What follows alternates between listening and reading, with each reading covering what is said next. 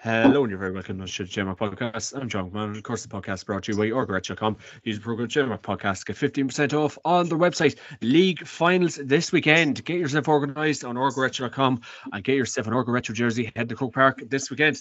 And tonight, today, sorry, we always do this at night time normally, but it's during the day. I'm joined by Kevin Kennedy from the GA Sports Tracker app, and really going to talk to Kev just about last weekend's action. Of course, this weekend's league final, so really looking forward to this weekend. Oh, the year's flying by, Kevin. I don't know how comfortable I am with it all, but look, we have to acclimatise to this madness. How are you, sir? I'm good, John. I'm good. Yeah, year's flying by. We're almost halfway through now, or quarter of the year through and halfway through the inter-county season. Mad to think about. So I think there'll be a topic of discussion for the Football Review Committee around about how well the split season's working, because I know a lot of managers are giving off about it and stuff at the minute. So yeah, maybe in the years to come, it might see a wee bit of an extension or tweaking of where we are at the moment.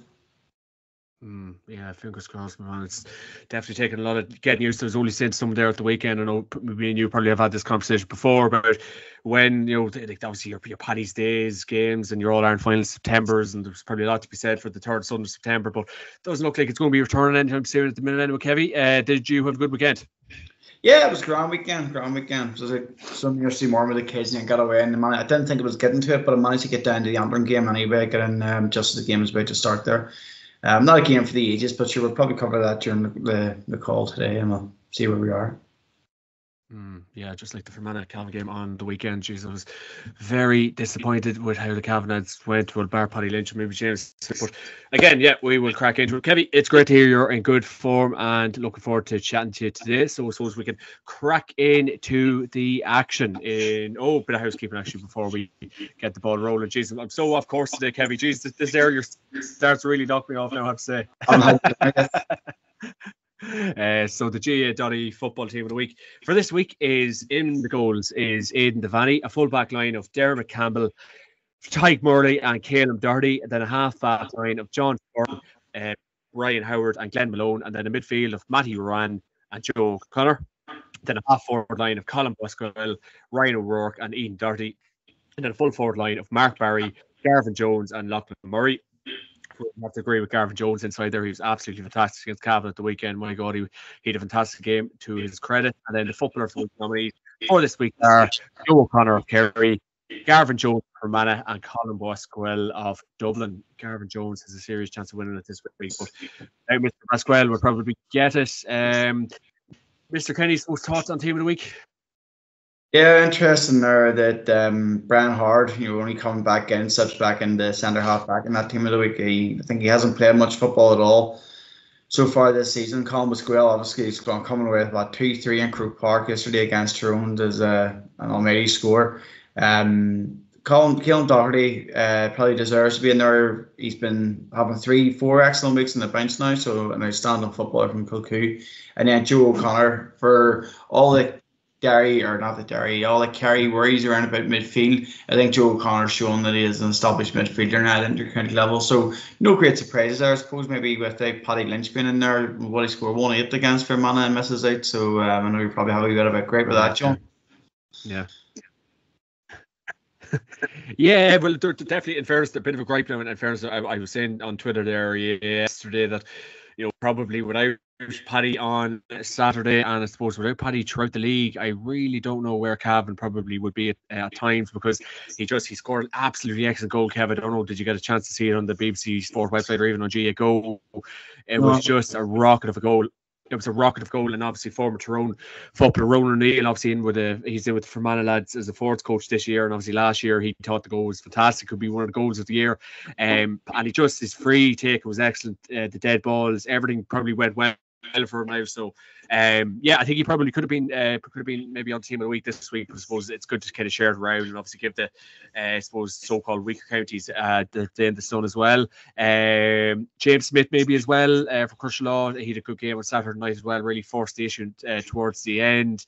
But yeah, again, as you say, probably not a whole pile of arguments with that team of the week now, I have to say. As you say, Brian Howard in as centre half back there, slotting in. But Garvin Jones, for man on Saturday, he was just exceptional. And then I suppose footballer of the week, Mr. Kennedy, what are we thinking? Who gets this week? I think it will be Pascal. I don't think you can go to Croke Park and score 2-3 and not get football. Like, and although right, they run away with the game in the end, but they still, it's Division 1 football. To be scoring 2-3 in Division 1 football some return. Yeah, no, it absolutely is. It absolutely is. And yeah, obviously Gavin Jones is nominated as well, and Joe O'Connor. So yeah, it'll be interesting to see who picks it up, as you say. But I think Colin Boswell will more than likely get over the line this week. And then I suppose, Kevin, we will crack into the action yesterday that took place in the Allianz National Football League Division 1 Round 7, last round of the leagues. Of course, the finals are this weekend. You had Derry against Roscommon in Celtic Park. It was Derry 2-19. Roscommon 1-9 in Celtic Park. That's a very cruel way for Roscommon to finish up their league campaign. Like Davy Burke was saying after the game, Kevin, that Roscommon played very well for the first 50 minutes, but unfortunately, Mr. Kennedy in Division 1, and I suppose in GA, you need to play well for the 70. 50 won't cut the butter, but Derry are looking very, very good. But my God, Roscommon have a mountain of work to do for the Connacht Championship. Yeah, a huge amount of work to do. I listened to Davy Burke after, and it sent out some alarm bells to me, that they obviously set up very defensively for the first 50 minutes of the game. Matched Derry in terms of, 1-8 to 1-8. And then they tried to push on and only scored a point, whereas Derry then scored 1 goal and 11 points within that space of 20 minutes. I don't know what way they tried to push on, where they decided to go, 6 men, the full forward line plus a keeper, and just leave completely up at the back. But I can see that scoreline in the last sort of 20 minutes of the game is absolutely mental. Maybe he should have stuck with it a bit longer and tried to nip it in a point towards the end. But Plan B didn't work for them in the game. Plan B hasn't worked for them all year so far. And yeah, you'd have to be very concerned about them coming in the championship. Connacht probably isn't firing in all cylinders. We know that. Galway have underperformed this year. Mayo, in my eyes, have underperformed this year. Could Roscommon still come through and win Connacht? No, I can't see it. To be honest, I can't see where they're going to get that spark of light from their players to come back, or their player maybe re-back into the team now. But whenever you look at Galway, having Shane Walsh to come back into it, Sean Kelly hasn't played much football. There just doesn't seem to be the appetite in Roscommon this year. Don't know what it is. They haven't fired at all. Yeah, no, it is definitely warning signs going into the Connacht Championship. That's a stark result now for them. They have got relegated after that. I think I said to Renegast at the start of the year that Roscommon and probably were the two teams that we're going to probably suffer relegation, and it's happened. But Derry 2-19 in Celtic Park, and they are looking very, very good at the minute. They are looking pretty very much like Dublin, fairly formidable at the minute. And obviously the league final this weekend of Dublin and Derry will be very, very interesting. I suppose any kind of learnings from Derry for this particular game, or was it just a complete load of drubbing? No, I think that Derry have went about their business really well. They dropped a lot of, they didn't play their strongest hand against Dublin. Maybe now with Croke Park and safety, you can see why that was. They were in a good position to finish well in the league. But we've talked often in this, John, around about Shane McGuigan, his impact and Harville Derry are upon them. But they got a good range of scores yesterday. Even Paddy Cassidy, I think, got 2 points in the end. Ethan Doherty came back. He was with, not 3 or not 4 in the game. And then the young lad, Murray, Lachlan Murray, he ended up in the game with 1-4 or 1-5. So Shane McGuigan was probably matched in terms of, usually we're used to Shane McGuigan finishing off at 0-7, 0-8 a game, which is fantastic. But he only hit 0-4 yesterday, So there was a better spread. And I think from Derry's point of view, that's probably good to see. Really interesting next week to see how they go on Croke Park. I think that's probably the key to them, is how they get on at Croke Park. Do they adopt a kicking game that we probably are not used to them actually playing? Or do they try and continue to do what they're doing, because now they've played in a few more players, like young Murray in there, to add that strength going forward? So I think coming off the back of the Dublin Tyrone game, we're in for a cracker this weekend. We think we're in for a cracking game between those two.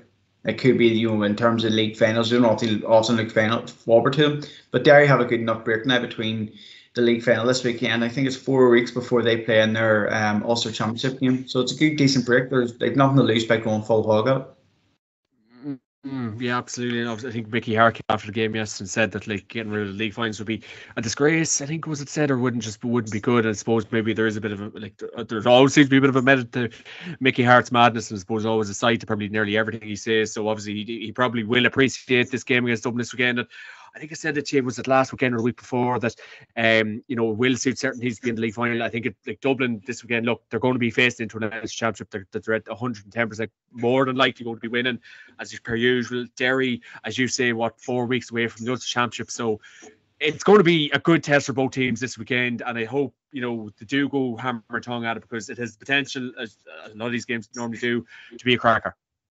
Yeah, Mickey Hart's, he's never far off the mark, whether you like him or not. He's never far off the mark whenever it comes to it. And I think his point was made that Dublin playing Croke Park every other week. Derry are going to play in Croke Park more regular now. He's used to playing in Croke Park with Tyrone on a regular occasions. Like Cavan and Antrim and Fermanagh and maybe even the Leashes of this world, they'd be less likely to play in Croke Park. Probably more so now than ever before, but they have been less likely to play over the last number of years in Croke Park. So a day out for the players who reach that final. The day out for the fans who've been following them all year. They make a weekend of it. Armagh going into the final this weekend. And I know all their supporters are well looking forward to it. They have supporters travel in numbers all over the place. They will bite your hand off to get down into Dublin. So it's a good day out for them. Like, regardless of what we think in terms of the winner takes all, in hindsight, the league's probably short enough that it's not like a Premier League. You're not playing 30 matches. If you go on a run of 2 or 3 matches, as Mal was saying that he would be happy with Derry getting 3 wins and then resting players, get them safe in Division 1. Our leagues are probably too short to do anything else. Our leagues are in the position whereby top 2 go through into the final and you play off on it. I even heard some stuff around about this weekend, around about the head-to-head, and it should be a tally of points and all that jazz. I think that was coming on the back of what happened in Wexford and Leitrim. But no, I think we can't look at our leagues in the same way you would look at a football league over 8 or 9 months. We have 8 weeks to run off our leagues. Maybe a fitting final to them is the league final. It's probably unfair on Connacht because they are straight in next week, but that's only one place you have to look at. I'm sure you could afford to push the Connacht Championship back a couple of weeks and give boys an extra bit of a break. Yeah, you definitely could, because I suppose a lot of people say about this split season and how effective it's been and it's working, and I suppose the mechanics of it all. But yeah, I definitely think I think they've pushed back a week, give the players a bit of a break, give the players a bit of a chance to recover, recuperate, and maybe get off or take a few days off. But yeah, player welfare, Kevin, as me. And yeah, sorry, go on. There's that time in it, there is that time to do it, and even if it came, John, to the point whereby we're looking at starting a league, I know people crack up about this and they'll say around about, it's the way we train and things like that, and giving players rest. And like, speaking to inter-county managers, 3 Division 1 games back to back is tough. Especially, we're not talking about the head of summer here where the ground's firm and you can move freely across the pitch. The muscle injuries or muscle tightness coming from particularly calf muscles are starting to spring up a lot in the game at the minute. There's evidence to prove that. You'll need another year on it to sort of prove that evidence is actually a trend as opposed to just a one-off blip. But no, I know inter-county teams are facing injuries they haven't done as frequently before. But you remember that they're not only playing on a Sunday or a Saturday on a heavy pitch. They're also training during the week. Unless you're in Lakes of Mayo or unless you're in somewhere that has a 4G pitch, which not a lot of counties also train on, their training is also done on these heavy pitches as well. So it's not about changing, it's about making small changes to it. And there is time in the calendar to push that Connacht game back, even by 2 weeks. There's no problem with that, pushing that Connacht game back for 2 weeks. And if that stops Mayo playing their best football yesterday because they didn't want to reach a league final, then maybe that is something to look at. If more teams are going for it, then they would probably make it a bit more interesting towards the end. I don't know about you, but I certainly felt you're only looking at a couple of results yesterday. Not as often. You're looking at them all to see how they're going, but you're looking at saying, how did Leitrim do? What about Roscommon? Yeah. As opposed to what about Galway? Because it was in Roscommon's hands. You didn't have to check a Galway score. It was what's going on in Roscommon. They're not winning, right? That's Emmons down. That was Division 1 sort of. So yeah, tweaking. It's not perfect, but a bit of tweaking will do. And if we search for continued improvement rather than perfection, we'll always do well. Yeah, no, because I think the TG Car, I think it was at the Galway Kerry game, and then that they were showing the other games, obviously Dublin Tyrone, and Dublin were absolutely, blowing Tyrone out of the water. And then you had the other games, who else was playing that they were showing? They had Mon and Mayo, clips of that, and then obviously Derry was common, and like all them games, like the Division 3 and 4 games definitely would have been more for once. They would have, for large parts, would have been definitely worth keeping more of an eye on. But look, that's the way TG Carr went about their business yesterday, Mr. Kennedy. And we'll crack into Dublin and Tyrone in Croke Park yesterday. It was Dublin 5-18, Tyrone 12 points. Yes, I just did say that sentence, and I'm still trying to get my head around it. Brian Dewar saying after the game that he was pretty much embarrassed by the result performance.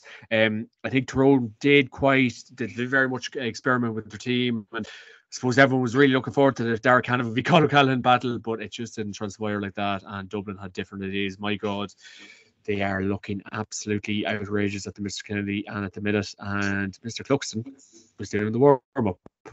Yeah, seeing he's back into a bit of pre-season training while everybody else is finishing off the league. But yeah, I mean, it would be unfair to say that it was the strongest Dublin team out there too. Dublin did tinker about with their team. You Newcombe in full back. You had Brian Hard in half back, which you probably wouldn't be typically familiar with. You had McGuinness in there corner forward as well. So it wasn't a full out Dublin team, which is scary.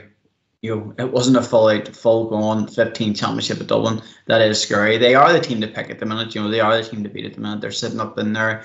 The only thing I would do is say, last time that Tyrone were embarrassed like that was in a famous game where Niall Morgan get lobbed by Kerry and they ended up going on to win the All-Ireland. So maybe that's a kick up a backside Tyrone need. I wouldn't put Tyrone away in their box or anything. They were obviously have some players as well, but no, you'd expect them to do a bit better than what they actually did. Yeah, there's much more to say about this game. It was just such a hammering, and I watched the League Sunday there yesterday, and Dublin just moved the ball so well, and it's probably Dublin of the old when they're just literally walking the ball into the net, and you see all these, like, and don't get me wrong, it was actually really, like, if you're an attacking lover, if you're a forward lover, like attack and play, like, it really was your game to watch, because the way the Dublin moved the ball, they got up the pitch, it was so quick, it really was the Dublin of old, Mr. Kennedy, have to be said. Yeah, they have been coming. They had a slow start to the league. Anybody will tell you that they looked amazing in the first 15-20 minutes against Monaghan, and then the handbrake went on and Monaghan came back and beat them. Similar to Mayo, they looked fantastic for the first 10, 15, 20 minutes of that game, and then the handbrake went on. There was always potential there to break that glass ceiling, and once they have broke it, that's over the last 3 games they've achieved over 70% conversion on their shots to score ratio, which hasn't been done by a Dublin team since the Jim Gavin ages. So it shows that they're right up there. They're motoring well. Can they carry that now through into championship? Yeah, they can. The only blip might be that they're going into a very easy Leinster competition. I'm not sure whether Leinster suit Dublin, but it gives Dublin, it's almost like 2 seasons for them. They get their league out of the way, bang, it's done. And then they get through Leinster is almost like a pre-season before they go into the All-Ireland series as well. So maybe that suits Dublin an awful lot. But it's funny enough, the Division 1 final is the Division 2 final of last year. The same teams are in there. So that's probably, I don't think that's probably ever been heard of before. But it shows you that the importance of both Dublin and Derry. They didn't want to get relegated, obviously, but it shows the importance they wanted to put a good league campaign in this year so they don't find themselves back in the Division 2 again.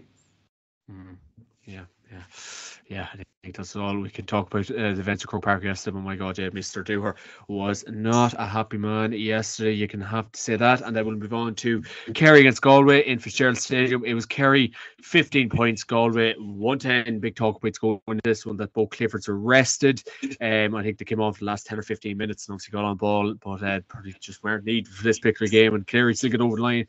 And obviously Porkjoy's very, I suppose, disappointed after the game, had to be said. And Jesus, in fairness, if you're a Galway player on the panel at the minute, you'd have to be reading into a couple of his comments after the game. I think he said, for the panel of players that Galway have at the minute and had for the league, it was an impressive achievement to stay up. And, I don't know if you're a player on that Galway team at the minute, how happy you'd be with them remarks. But anyway, Kerry got the job done.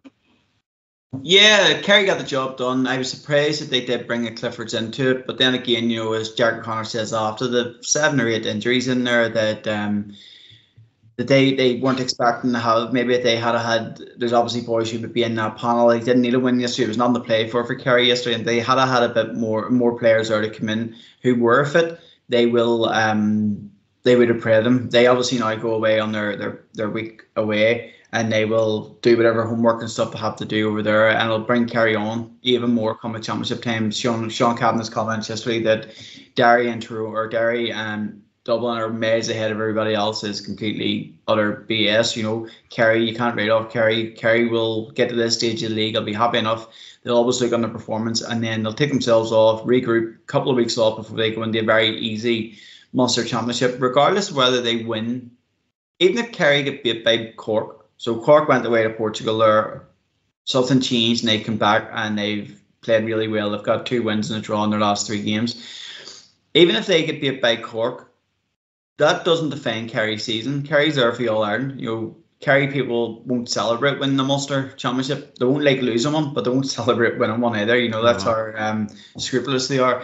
But that's okay. The Kerry are Kerry, and they will be looking forward to later on in the year whenever they can play long ball and kicking ball in Croke Park come the latter stages of the championship. I think in Galway, the comments weren't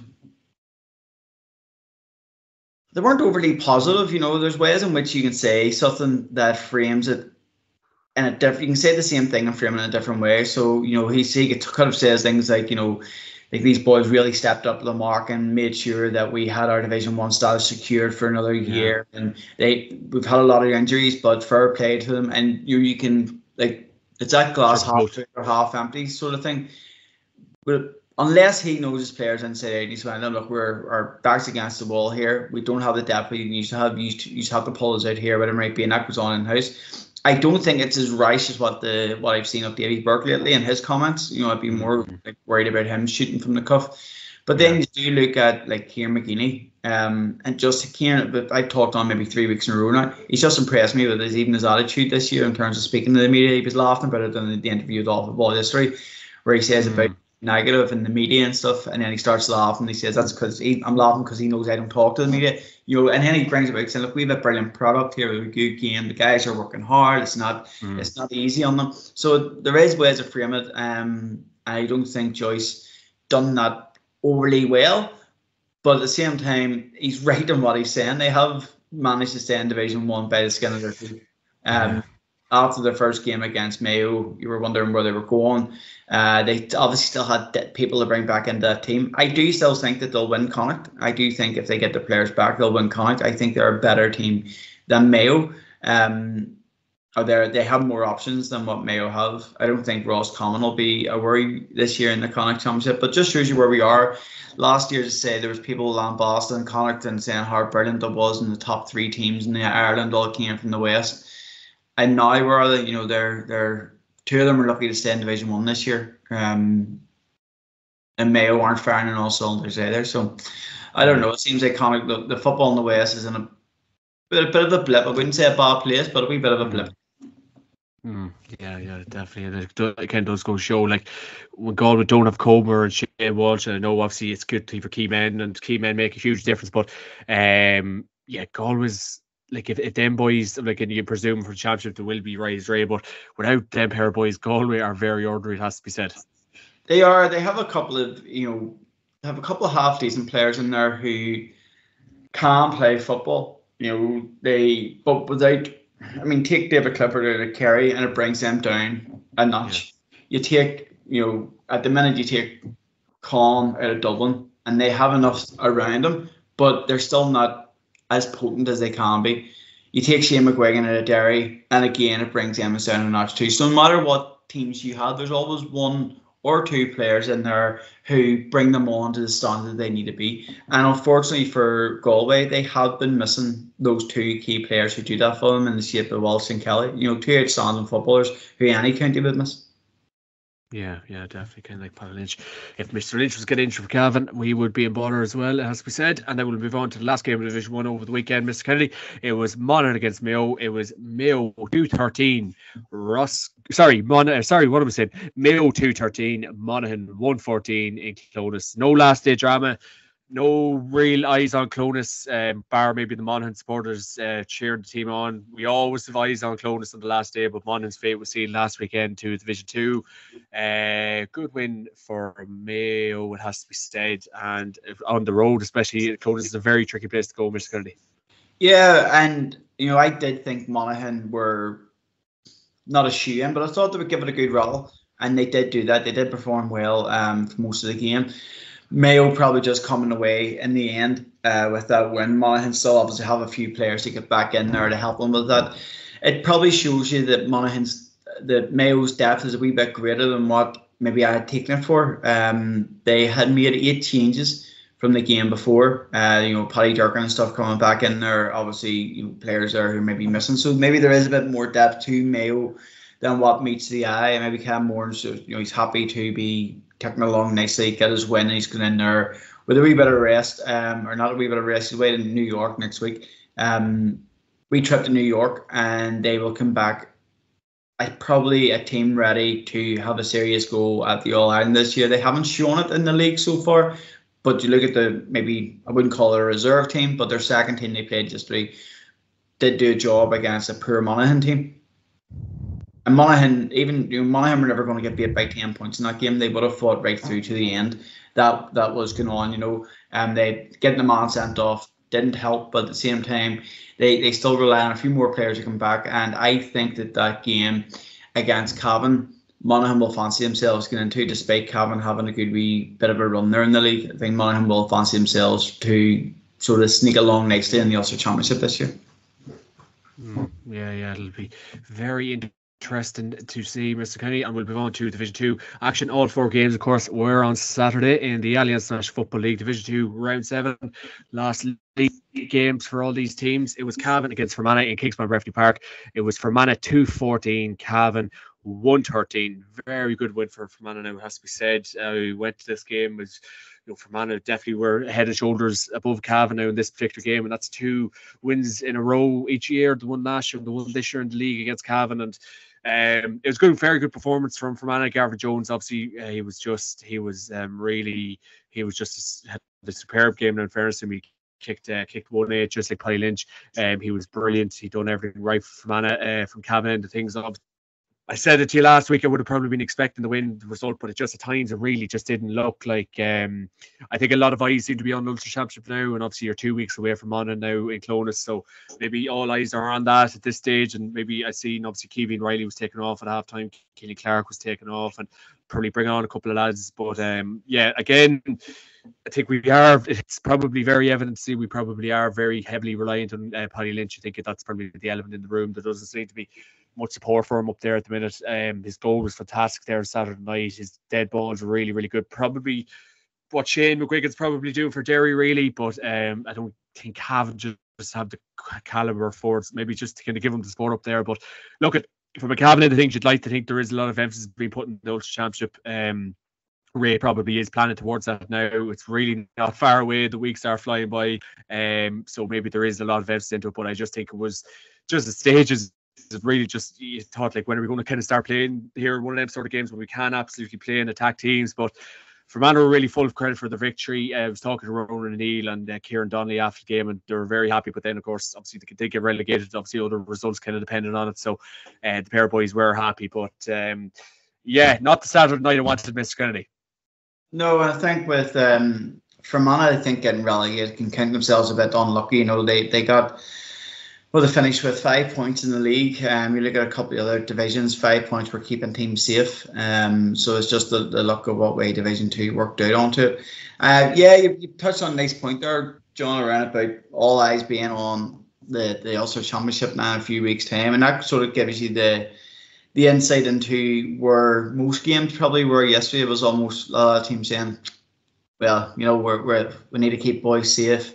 We need to keep boys held, protected, whatever it might be, and maybe didn't go full hog. You seen Armagh, which we'll touch on as well, playing a a lot of changes in their team overall to it. With Cavan, yeah, Cavan have raised on really well, keeping them in Division 2 this year. I think that had to be the overall objective, but it'd be nice to also get a run in the Ulster Championship, at least get a win in the Ulster Championship. It'd be some introduction year to your first year as inter-county manager. Yeah, no, it definitely would, I suppose. And yeah, it would, like, and I think that's probably, in fairness, what I kind of said at the start of the year, it would be safe. I'd be happy with kind of like staying put in the video, but I just think there's probably, you're stepping kind, there's ways you go about doing things, and you suppose you kind of like to finish in style, or do, I suppose every game is so important these days, and there obviously is a back, and so I just think the last 3 performances heading into Monaghan now, 2 weeks' time, is probably not. I know, I suppose you see a lot of a different kind of perspective on it, but you kind of want as good a preparation head into that game as possible. So I just think the last 3 performances probably just won't cut the bacon. So there is going to be we will need to improve from Monaghan, because I think Monaghan will get their house in order for that game. I can really see them getting up for it. Yeah, it really depends on what. I mean, as spectators, we're watching the game with the interest of everything going right and everything going well, and people playing for the jersey. It's a wee bit different if Ray has sat down, like, here's 2 things we want to work on this game, and we're focused on this game. We're not worried about the result, but for Monaghan, we want to work on these 2 things. It might be a high press, or it might be successfully working the ball up the pitch within 30 seconds or so like that. But if you're not seeing it, chances are it wasn't hugely obvious. You can usually pick up what teams are trying to work on. Despite the result not going in their favour, you might be able to pick up 1 or 2 things that they have obviously improved on since the last time that they played. And that wasn't the case yesterday, or it wasn't the case in the game before, then there may be a wee bit of concern to come in there. Obviously a big concern there is around about Paddy, and the 1-8 that he's scoring by himself. Maybe one of their objectives would have been to maybe spread those scores a wee bit more. But as an observer, sometimes you can see that, and maybe as a neutral observer, you can see it more. Sometimes as a fan or a team of your home county, you're just looking at a great performance and the win that goes in with it.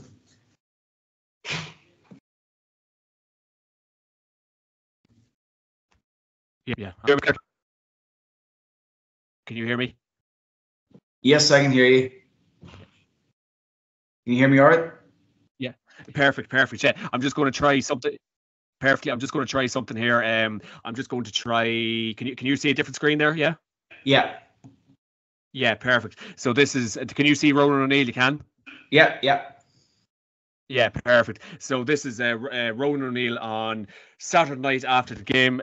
This is his thoughts after the game. So Kevy, 1, 2, 3, and perfect. Okay, Fermanagh have got the result here against Cavan, Kingspan, Breffney Park. I'm talking to Fermanagh Forts coach Ronan O'Neill after the game. Ronan, what were the thoughts on that game? Well, I suppose after last week's defeat against Louth, we just asked the boys to put performance in. We Cavan performed really well. We were safe in the division, so I just wanted the boys to have a bit between the teeth and be a bit more aggression, intensity, and to put a pride back into the managers. So I thought they did that for large spells. But obviously Cavan, quality team, that came back and did there. Pilot scored a screamer for goal, but quite tight there. But listen, I thought the boys played reasonably well. Some great forward play, some great defensive play as well. So nice to run it off the win. I suppose it's in Kieran Donnelly there. Ronan, obviously Cavan in relatively good form throughout the league to come to Kingspan Breffney Park and put in a performance like that. You have to be pleased. Oh, big time, man. In fairness to Fermanagh, they started off the National League very well, got 3 points out of 4. Obviously they didn't like our game, probably a step ahead of the team at the moment, but the Cork game was quite disappointing in the game for so long and then getting up to the end. So, and then the Louth game, sure, that can happen at any time, just as how materialised and end up in other result of relegation. But to come here 2 years in a row and put 2 good performances in, and shows a character of the team there. And you enjoying your role with the Fermanagh lads, Ronan? Yeah, it's thoroughly enjoying it. So there's some days it doesn't sort of materialise, and today some really good passes to play and great bunch of lads to work with. Absolutely, and I suppose obviously the work and time commitment that goes into it, I suppose it's a real difference from playing Ronan. Obviously, you're seeing a real different side of things now at this stage. Big time, yeah, it's nice. And when you're involved in the kind of team, you're involved in the team, you really focus on yourself. Trying to give the best kind of yourself. But from a coaching perspective, manager's perspective, it's a different kettle of fish altogether. So it's nice to get that blend, and Still trying to kick away a bit of ball at club too. I suppose heading into the championship with a bit of confidence now. Rowan, suppose good win tonight and build blocks now for a couple of weeks' time. Yeah, 3 weeks away. Armagh's a serious team. You know yourself. I see the stat there. I think the level of players they have. You know, they could field 2 teams. At their kind of level would be fantastic. So. Listen, we'll be up against it. They performed reasonably well in Brewster Park, but you know Armagh will be different kettle of fish come 3 weeks' time. So listen, the boys work hard for 3 weeks and see where. Absolutely, I suppose from Cavan and things rolling, who and pressure from the Cavan end of things. So I suppose we targeted tonight, I suppose. Well, you know, Highlands Series 4 is probably one of the best in Ireland. We've seen some of the quality of free kicks and plays. His goals probably up for contender of the year, I'd say. Imagine so. James Smith, quality player, watching for a number of years there, and Oisin Goody, an excellent player there at 11 there. So some quality players. Calvin having, and I'm sure they'll be fancy the chances against Monaghan weeks in. Yeah, fingers crossed. I suppose a lot of work to do that. Obviously, you've been following Tyrone's kind of fortunes throughout the league. Obviously, the Dubs tomorrow in Croke Park. Derek Canavan v Conor Callan will be one to look forward to. Oh, it will indeed. Tyrone had probably a mixed bag. They've won the game. We've been not so good after that there. So, listen, if Tyrone can get the consistency right, they're still a top 4 or 5 team in Ireland. So, they'll probably have the problem most informed.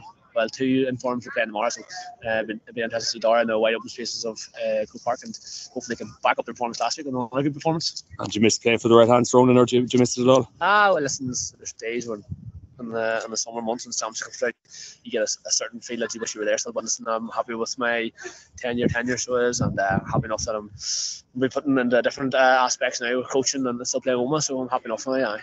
Ronan, thanks very much, and well done tonight. Cheers. Appreciate it. Thank you. Perfect. Mr. Kennedy, have I got you there yet? Yeah, that was good. Perfect. Yeah, so of course we're back at it. Yeah, so I just thought I'd show that clip of obviously Ronan O'Neill after the game on Saturday night. Obviously Ronan in his supports coach, so that's what his thoughts was on the games. Was Mr. Kennedy any thoughts on Ronan's comments, sir? No, I think we interested in seeing about how you take a different perspective on it as a player.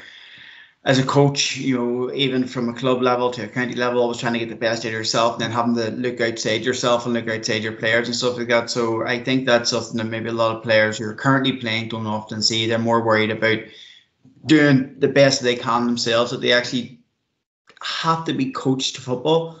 It's about being big and strong and fast and quick and be able to, move at pace and make tackles. But there's a football IQ that a lot of players don't have, and you need to be able to be coached that. And you see it with Derry. Derry are highly intelligent. Kerry, Dublin, they're all highly intelligent because they don't have, well, not saying they don't have that football IQ naturally, but it's part of their game. It's part of their coaching. It's about understanding the game and developing of the game that you maybe don't get whenever you go down in Division 3s and Division 4s. It's more about getting boys flying fit, doing the Broncos, running as quick as you can. And you can definitely see that the standard of football, in terms of the intensity, is not the same. I get that. And the skill level is not the same, although there is pockets of very skillful footballers. But at the lower levels, the game still hasn't evolved. Take down out of it. And every other team I've seen this year between Division 3 and Division 4, even in the lower parts of Division 2, play the exact same football they did last year and the year before that. Down, Conor Offerty's in there, well-experienced player, done it with Kilcoo right up to the top, has done it with Down, and has been involved in coaching for a long time. He will evolve the game. Kieran Mina has taken that from Derry into Down, and you can see that them boys, there's no massive personnel change from last year, but they're a completely different team because of how they're being coached. It's about a football sense rather than just get up a line, kick up your wing, stuff like that. So it's interesting to hear Ronan say that about the different perspectives you need as a player and as a coach. Yeah, absolutely. I think Ronan's the sky's the limit for him because there's the Fermanagh lads, my God, the way they attack at times, and yeah, he looks like he's a very, very bright future in coaching now, it has to be said, and best luck to Ronan going forward. And I suppose, Kevin, we will move on to Cork against Armagh, Páirc Uí Chaoimh on Saturday night. It was Cork 2-16, Armagh 2-16, so a draw. Obviously, our fellow pundits, Johnny Merton, Matthew Hurley, and Daniel Goulding, I suppose all had a bit of skin in the game. This one, very, very high scoring. Pity this game was not being shown, or there wasn't even, no highlights of this game on League Sunday, which I thought was just madness for the scoreline that was in it. But point shared, and Cork really did resurrect their league, because at the start, you definitely wouldn't have said that. No, and fair play to them. They started like I don't know, a wet seal or a wet whistle. I don't know. They just didn't blow it all. They were not clicking. They weren't. That game against Donegal was absolutely atrocious. And I would compare that Armagh team that actually started similar to where Donegal might be. So I think if that game was played again, you would see a different result, a definitely different performance from Cork against Donegal. But to be fair to them, I'd say they were away in Portugal there a few weeks ago and they got their act together and they had obviously trained very well as a team and started to think more about football and what they want to go on. I think Munster Championship has to be a real opportunity for them is to show their development now. They have a decent break until they meet Kerry. And it'll be interesting to see what way Cork go about their business going forward. With Armagh, look, it wasn't as strong. It won't be Armagh's Championship 15 team this year, but it certainly wasn't far off their Championship 15 last year, despite having 8 changes in it. The days whereby one of your weekend teams is having Rory Grugan in it, having Rian O'Neill in it, having Cian Markin in it. Those boys are. The day your weekend team has those shows you how good actually your depth is. Armagh, I'm really looking forward to this game out of all games. Armagh and Donegal. Armagh are really, really fond and confident in kicking the ball. Croke Park is made for kicking the ball. Donegal, not so much. And then with Paddy McBeardy going off yesterday or Saturday, it'll be a bit of concern for them as well. But I think what we're going to see this weekend is a stark reality as to where Donegal are and where Armagh are. It's not they're not on the same playing field at the minute. Whoa. Oh, yeah. There we go. No, I don't think Donegal are in good place. I just think Armagh. I said last week. I think Armagh are the 4th best team in Ireland at the minute. What about the penalties? The practice and they bring Geezer on. He can tell them we're some beforehand. I'll not get that far. If I'm not football that they can play, I'll not get that far. Oh Lordy, you're right. Bring on Colin Gilligan, maybe he might take one for them. Or Kieran Donaghy, there we go. Donegal against Meath on Saturday night, Mr. Kennedy in Ballybuffet. It was Donegal 118, Meath 110. Joe Sheridan would not have been a happy camper after this particular game. Obviously Meath got their Division 2 status secured in advance of this game. Obviously very good win for Donegal. Paddy McBeardy injured though. Jim McGuinness probably should have been resting for this particular game, but obviously Jim sees different things. And obviously Meath 110. Obviously Colin McGuirk saying after the game that the schedule is a bit crazy and so on and so forth. So welcome to intercounty life, Mr. O'Rourke. You may get used to it. Yeah, I think Meath will be disappointed in only going in at half time with 4 scores. Not 10-1-3 at half time, 6-10. Maybe doesn't look as bad as 1-3. But whenever you measure in scores, it's a big difference. Like it is a big difference in that. Donegal will.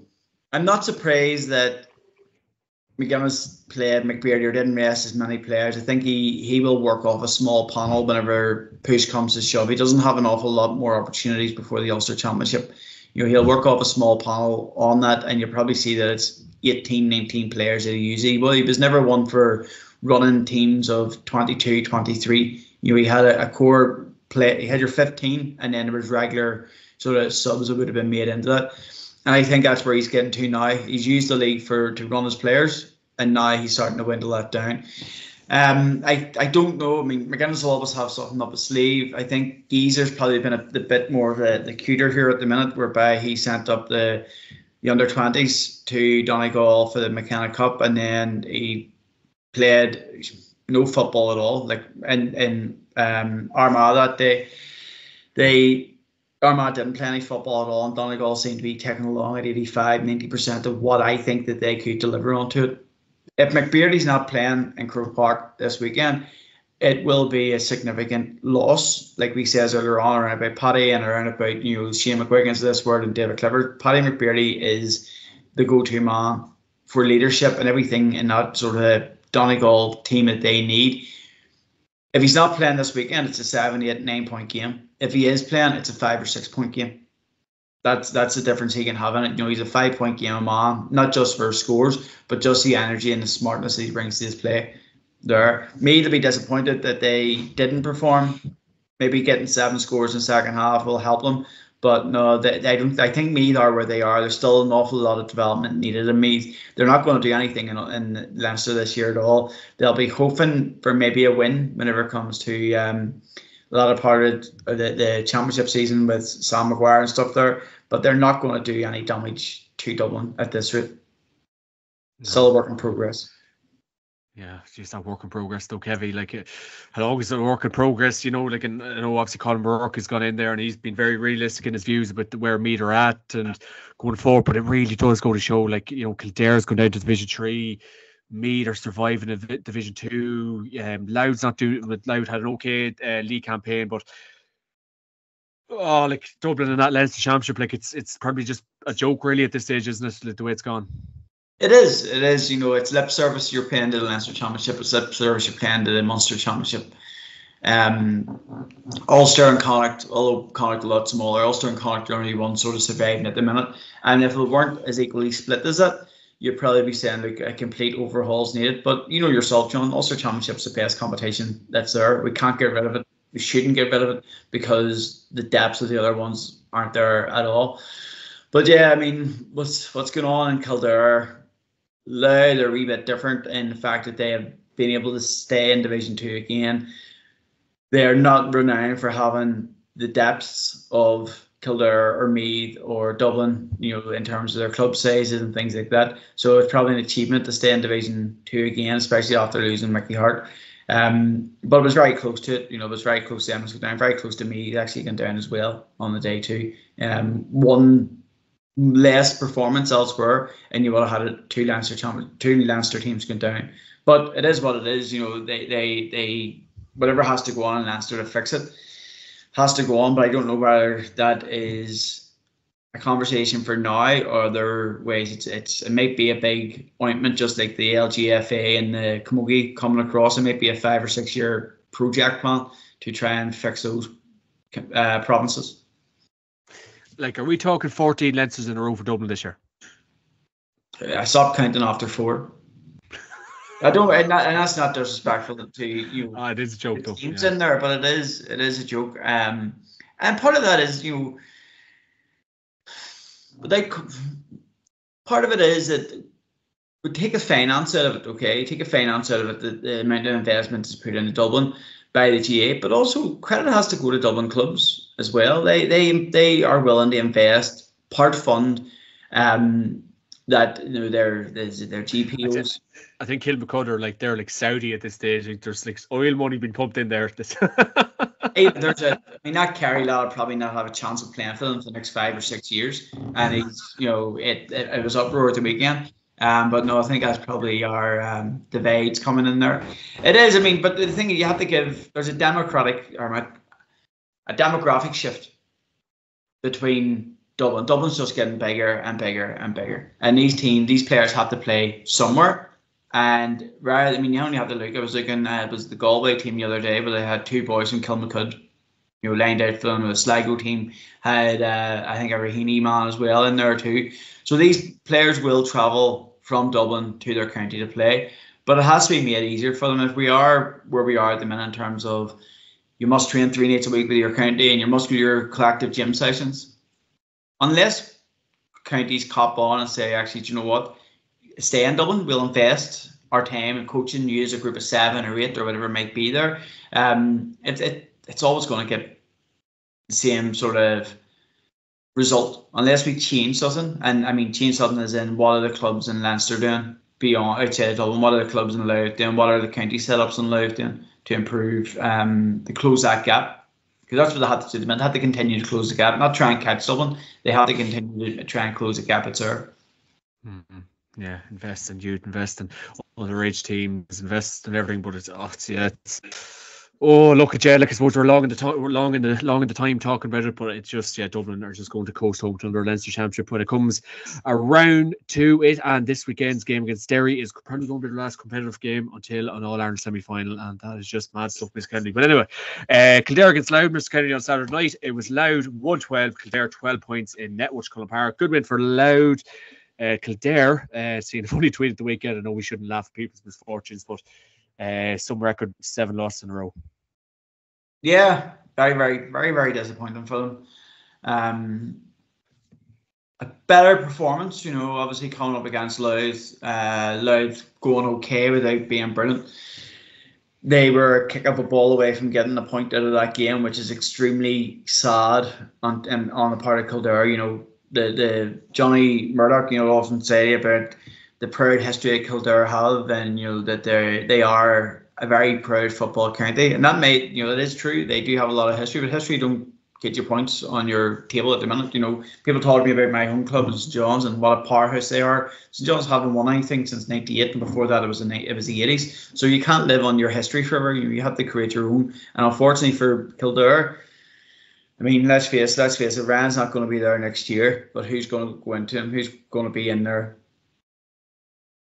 Shawnee Johnson, go back. The only thing is, I don't see Davy Burke being in Roscommon either. So maybe Davy Burke will win for Kildare. That's what will happen. And I think it was Johnny Murtaugh said there a couple of weeks ago, that Oisin McConnell might be in there for the Kildare job. Don't know about Oisin, to be fair. I think Oisin's smart and cute enough in that way. I watched him yesterday an awful lot, and I think he would do a lot better for taking himself off the sideline.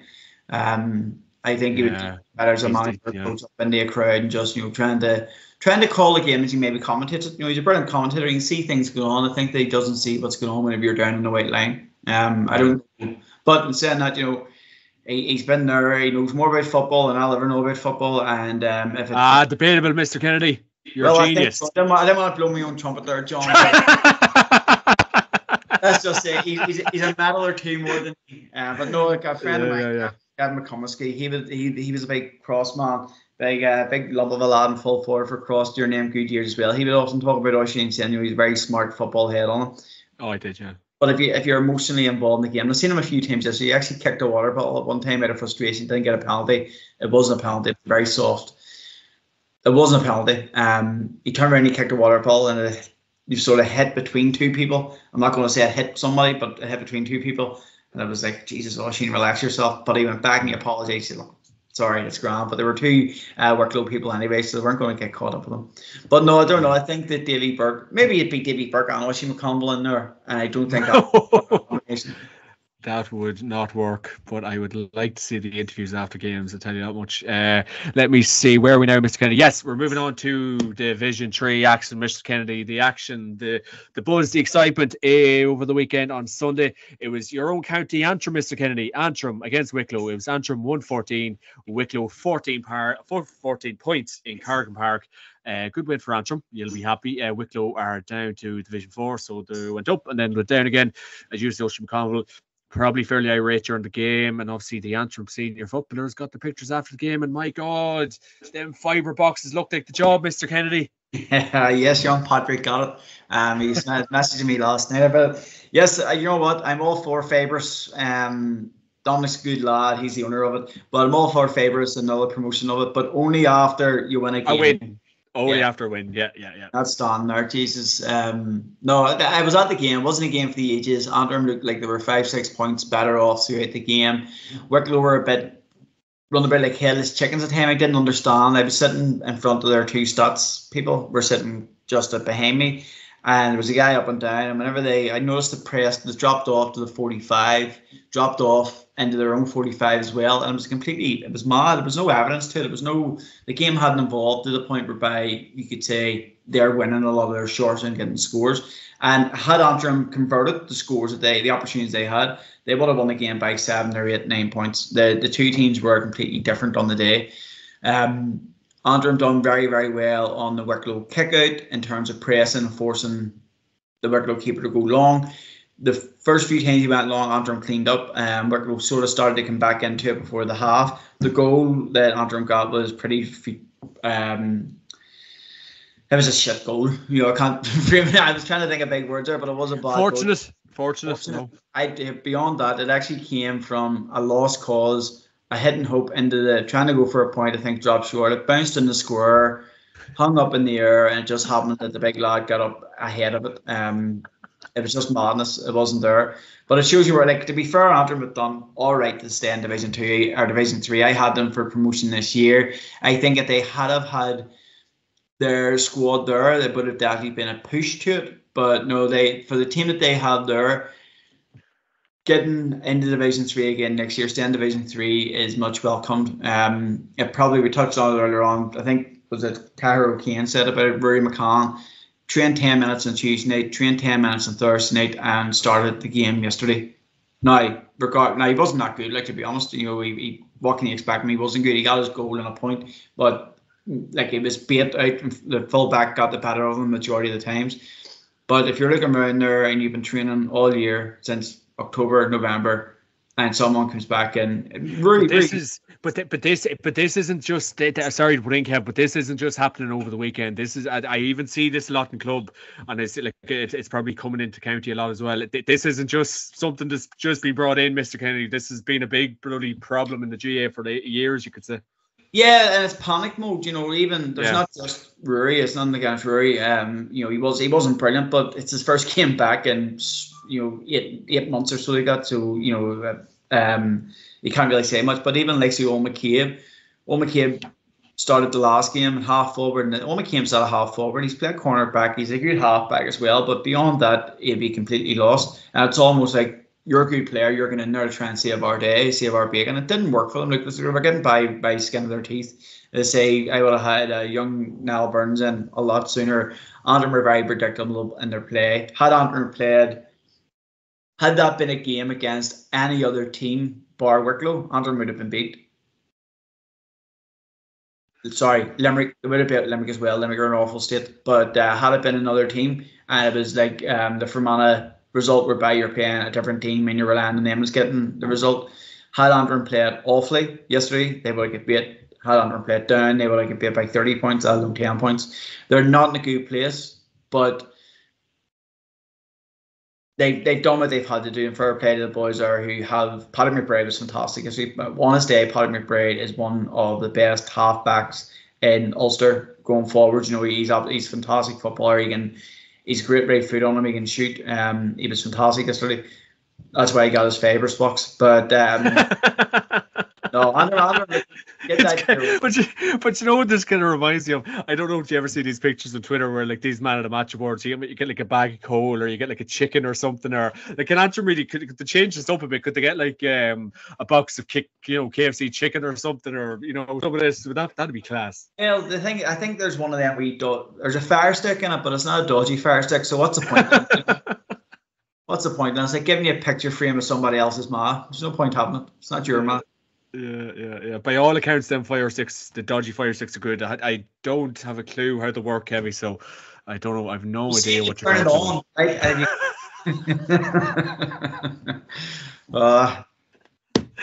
No idea what you're talking about. Would Antrim put it up to the Dubs on current form? Antrim put it up the Dubs? Yeah. See, Antrim couldn't put it up the Dublin's minor team at the minute. And here, I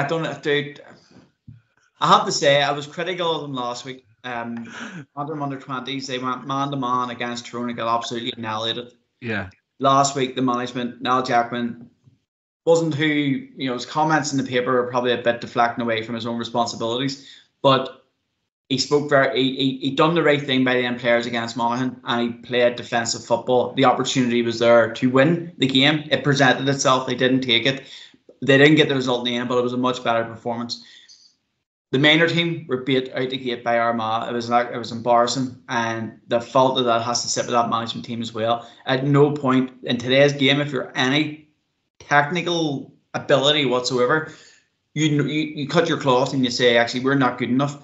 Lads, we're going to protect us here. We're going to help you develop. What we're going to do is work on a defensive game as much as what we can, and just hope that we're there at 55-minute mark and hope we can sneak at the end and put a bit of respect back into the jersey. You can't go man-to-man. Armagh fancy themselves this year to do a lot of damage in that minor under-17 competition. Antrim don't. Antrim are a shambles at the minute, that age group, because for a number of reasons, but their management can't let them boys go out at that age of 16 and 17 and get absolutely annihilated by an Armagh team who are the same size as them, same age as them. Yeah. All of a sudden you're going from they're better, you're thinking already they're better than us. Yeah. You're just going right down below. You're proving it. You bring that even within 5 points against a good Armagh team playing boring defensive football. Yeah. A lot better. It's not a huge spectacle, but you have to cut your cloth.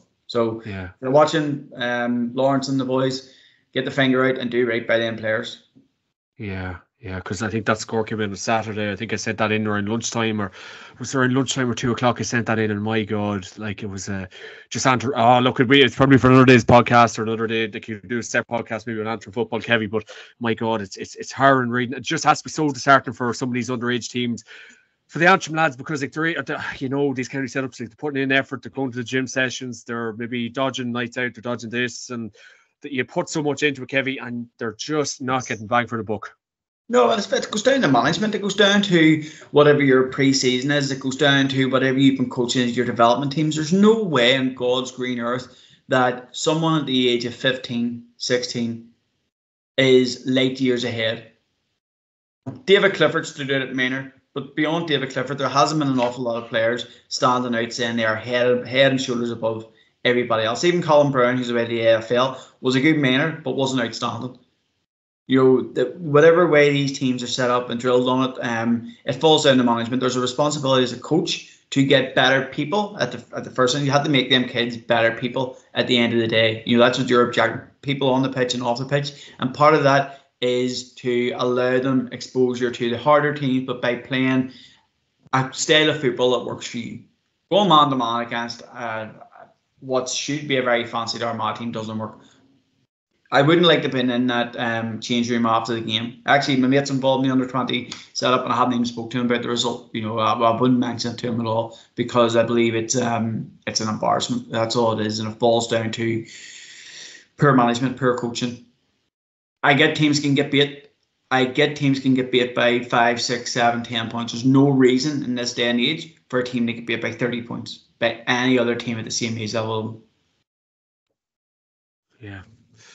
Oh, it's tough, and obviously from a cabin end of things, like seeing all them results, it's just, it has to be very tough on players now. It has to be said. But I suppose, Kevy, we will crack on to the other action in Division 3 over the weekend. It was Down 3-15, Clare 1-10 in Park Esther. Great win for Down, and obviously Down go up to Division 2, and that was a hell of a result. And Clare, my God, that's something that definitely did not expect, I suppose. And then you had Offaly against Limerick in Glennis O'Connor Park. It was Offaly 1-10, Limerick 12 points.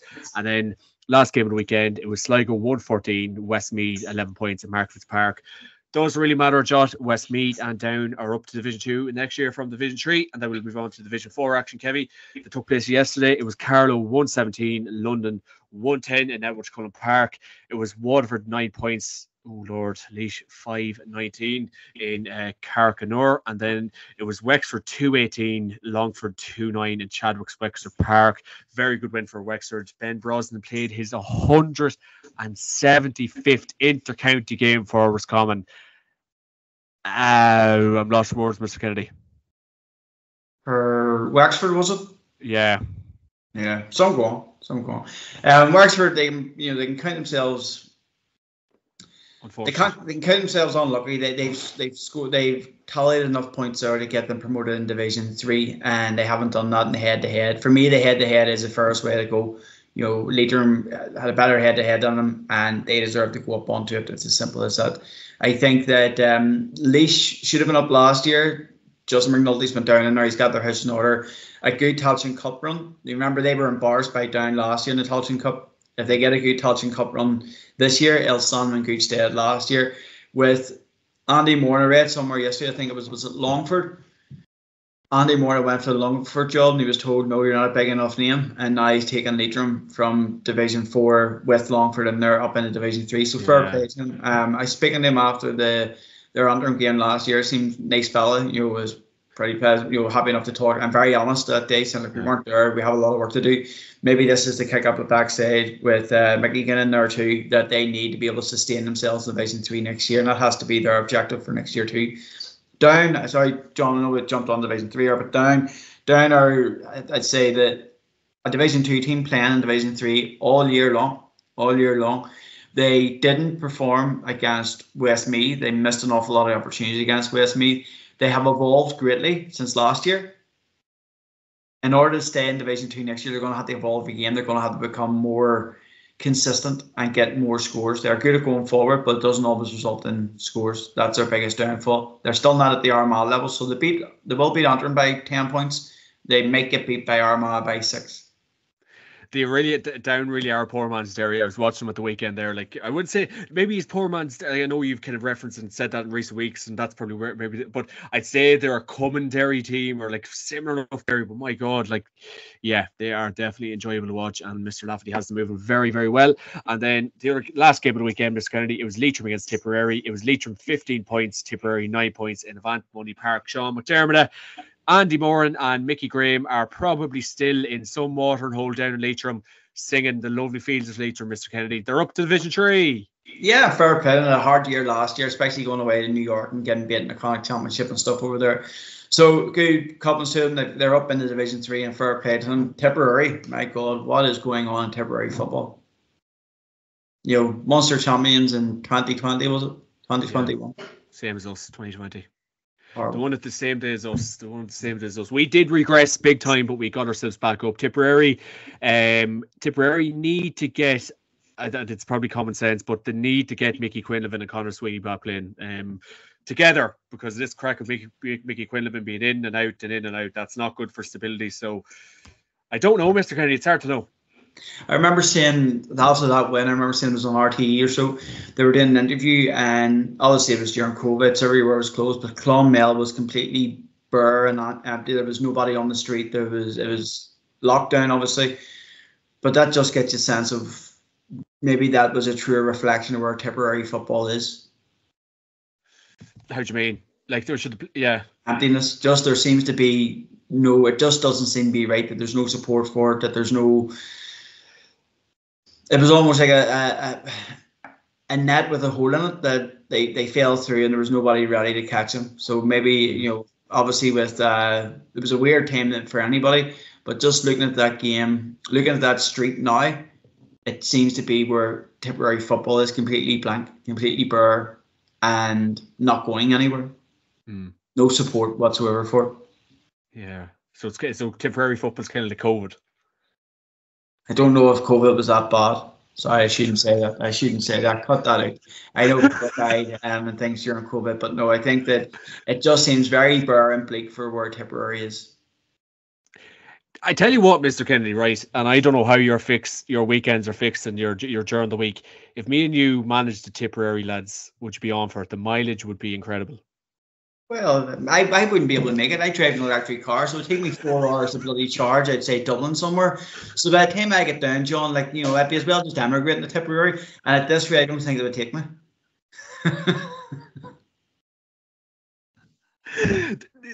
The mileage is always going to be split. The gear. Just about that helicopter. The meals after training. Can I twist your arm here at all? You can twist my arm. What's the mileage? 55 PMA. We'll do what everybody else does with car share and then say we travel separately. And saying that, if you're traveling in the car with me, you probably need the mileage for yourself anyway, just for your mental health counselling after the training sessions. I'd love it. I'd absolutely love it. We will take some of the team someday, and God forbid who that team may be. The Waterford lads, maybe. Nice mileage down there. Do you know what? I see it. See what goes on at inter-county level, apart from the top teams. What goes on underneath isn't too dissimilar to club teams. You know, taking a club team can sometimes be a bit worse than taking inter-county teams. You know, like seeing the McEntee stuff in Antrim there, you can bet your backside that he would probably get a lot more hassle if he was taking his own local club team, because he's probably a lot closer to it. I'd say Andy gets a chance to switch off by driving back home, working in Dublin and coming back up again. I know, for example, that whenever you get up to the top of that game, and I'm not saying about the top of your Kerrys and Dublins, I mean even down, you know, your top level of coaching and management, it's not just turn up the training and go. It's information, it's data analysis, it's game review, proper game review, it's working as a management team, it's doing one-to-ones. Like even this idea of one-to-ones with players, that is a lost sensation on most managers down the lower leagues. But one-to-ones are, and that's for everybody in the squad, be it number 35 down to number 1. It's here's where you are, here's where you're going, here's what you're doing well, here's what you need to improve upon. And that might be a 15-minute conversation, it might be an hour's conversation, but those are happening right and regular at the top level all the time. And that's why in the likes of Dublin and Kerry and even Derry to an extent, you have players there who have no chance of getting into that team this year, but they don't miss a training session. And it's not because they want a free tracksuit, it's because they're constantly being communicated with and being informed about their role and what their role is. And if people were happy, or people are informed of what their role is and what's going on, they're more likely to buy in. And you wouldn't, like, I don't have an issue at the minute about players walking away. They have an issue at underage. I think it's about 7 or 8 players at minor have walked away this year just because they didn't know where they were sitting. And that is lessons in management, lessons in leadership that is missing in the GAA for many teams. It's not just about setting up a drill and telling them, here's how you run fast or blow a whistle. There's a lot more to it. It's a whole psychology of leadership and the whole ethics of business. That's all. Yeah, it is obviously gone very professional. And I know obviously, like a lot of people say, like these backroom teams, if there is actually so much odd thing. I'm hearing video analysis, they go on for hours, and then it does seem to take up a lot of time. But Mr. Kennedy, I can't twist your arm. We're not going to be taking any team for the foreseeable, are we? Not this year. I couldn't get away from swimming on Saturday. Maybe Garrett couldn't. Look it up. I'm going to take I was on the ticket this year for one job in Antrim, but they went elsewhere, which was fine. No. You're on the ticket. Interesting, Mr. Kennedy. Both of our futures are hopefully bright because we all have mortgages to pay. Oh, sorry, did I say that? They all lose the love of the game, no? Right, Mr. Kennedy, before we both get in trouble, this weekend's action in the Allianz National Football League finals. So big stuff to look forward to, and we will crack into Division 1 on Sunday, Mr. Kennedy. You have Derry against Dublin in Croke Park at 4 p.m. And of course, the game is going to be live on TG4. Tickets are on sale now as we speak. They're being bought. Everyone's getting on the bandwagon. Looking forward to this game this weekend, Mr. Kennedy. Yeah, I am. I'm looking forward to the 4 games this weekend. I think Mark McCartan, son of the late Don McCartan, had put up a tweet yesterday saying around about mixing the games up rather than 3 and 4 and on a Saturday and 2 and 1 on a Sunday. Mixing them up and you probably get a better day out, let's say. And I think there's probably legs that I'd love to see Division 1, Division 4.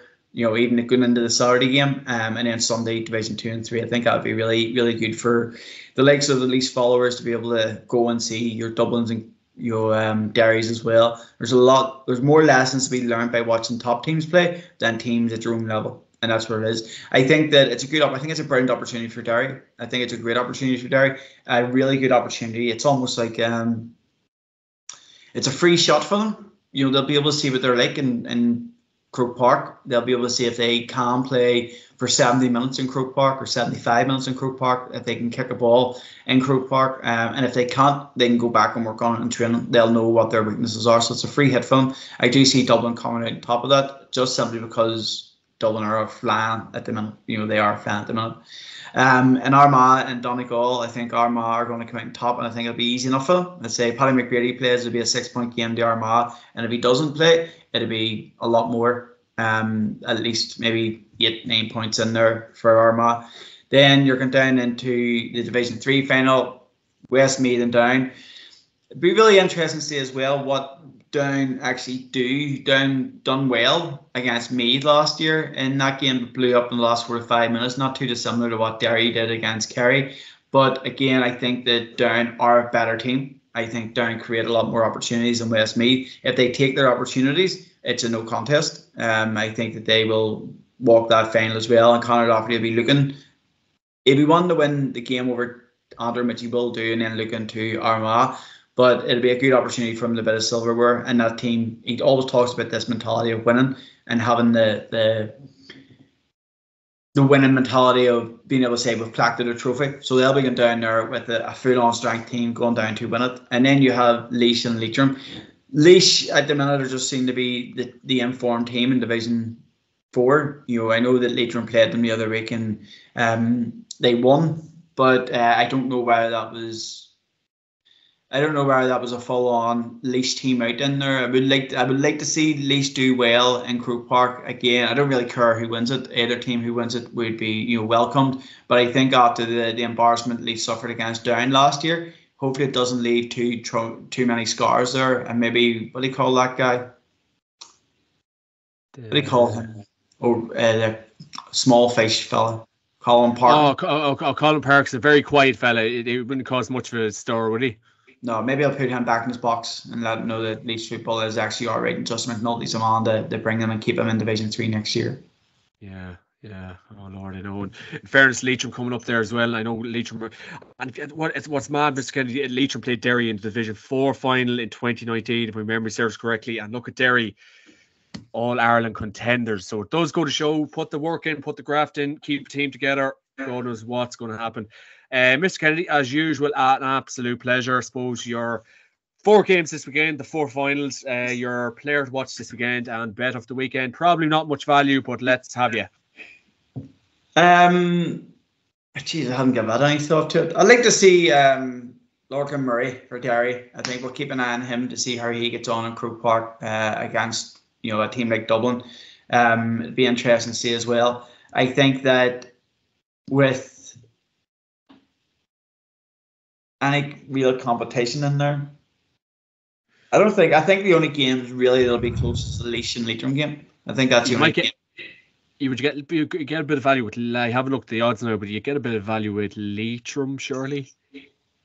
Yeah, but it's whether they're up to that level. Yeah.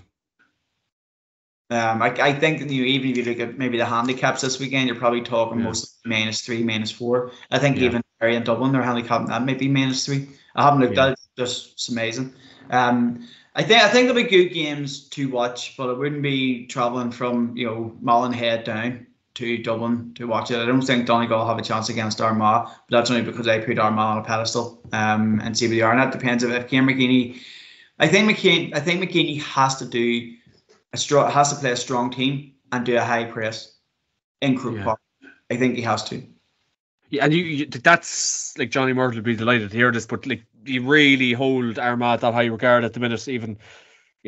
I do. I think all right. They mightn't have shown it the other day, but there's so much depth and quality in there. Like 8 changes they made, and that Cork team, 8 changes they made. Arguably, like Nugent and Renan O'Neill, in there, they're boys who'd be. I mean, Nugent captained them last year. Renan O'Neill was their go-to man last year. He hasn't played an awful lot of league football this year. Oisin O'Neill only came on. I just do think that they just impress me, and they just don't seem to click. That's the only thing. They've never clicked properly. But when it's almost like you're waiting on them, going, "Jesus, just come together, lads, and do it." Yeah.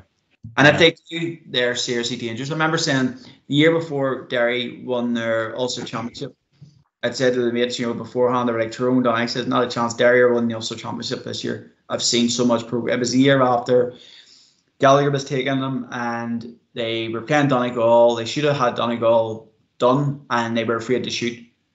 So there's obviously lessons from that. And remember Donegal, whenever they played in the All-Ireland final against Dublin, they took lessons from it and went on to win the All-Ireland next year. And I said to my mates that year, I says, Ulster is Derry's. It's home in a boat. Last year, I said it was Armagh's, and they could beat by, Derry in penalties, was it? So yeah, I just think that they are there. There are 2 teams for me that are up in there, and I think that this drop down to Division 2 has done them a world of good. Yeah. It's allowed them to develop their own style of football and play better football. Yeah.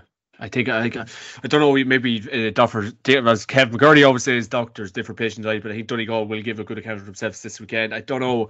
I think it'd be quite tight. Any draws this weekend? 4 wins? No. Not unless, as I say, managers cut their cloth. I can't say it. Draws are a lot less. This year, I think the number of draws is down something like ×3. Ooh. I would have always been a man to say, back a draw. I think I said the 3 other games last weekend. I remember I think Armagh was one of them, so I got that one maybe right. But there was 3 other games I says that could have ended in a draw, and that didn't, obviously. But no, they're not as frequent anymore, and that's because the good teams are shooting more. They're shooting 50 shots a game, whereas 3-4 years ago it was 16, 17 shots a game. Each team, they're almost twice as many shots now as what there was 4 or 5 years ago whenever the game was at its worst. We're back to playing football, Mr. Kev. We're back to playing football. After all this time, and we have a football review committee. I'm always going to end each podcast we do saying the fact we have a football review committee. Yeah. The game is not in a bad place. All I have to do is rubber stamp and say yes, and it's good. I've just approved it. It's like whenever you get your homework signed, your mom doesn't do your homework for you, but she checks it and she goes, yes, it's all okay. Anyway. By the way, I got an invitation for the football review committee start today, so that yours probably got lost in the post. Sorry, Kev. Sorry, it was me, not you. It was me, not you. Mr. Kennedy, as usual, an absolute pleasure to be joined by this week. And of course, the podcast brought to you by YourGretch.com. Use the TheJMacPodcast. Get 15% off on the website. League finals this weekend. If you're heading to Croke Park, get yourself organised on YourGretch.com. Mr. Kennedy, thank you very, very much as usual. Thank you. No worries, Sean boy. See you after.